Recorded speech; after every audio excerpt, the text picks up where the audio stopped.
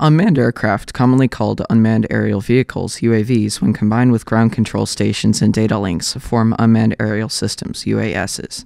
UASs pose a wide variety of applications for civilian use, including imaging large areas for survey. I researched current UASs in use and found no affordable solution suitable for civilian drone applications. The objective of the project was to design and develop a low-cost autonomous unmanned aerial system, AUAS, capable of meeting the needs of civilian applications. The system was designed specifically for photographing interest areas for survey via a small fixed-wing unmanned aerial vehicle.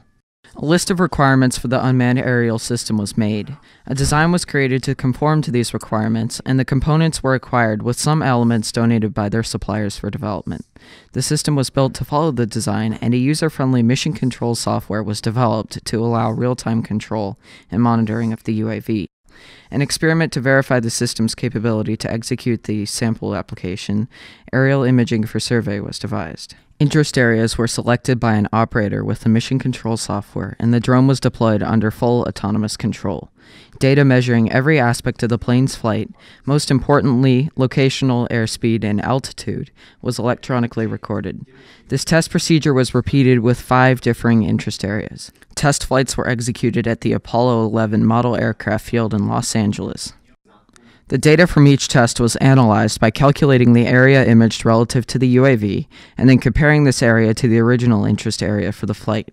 This information was used to calculate the percent interest area imaged for each test. If a percent interest area was greater than 100%, it was rounded down to 100%. The average percent image area was calculated to be 100%.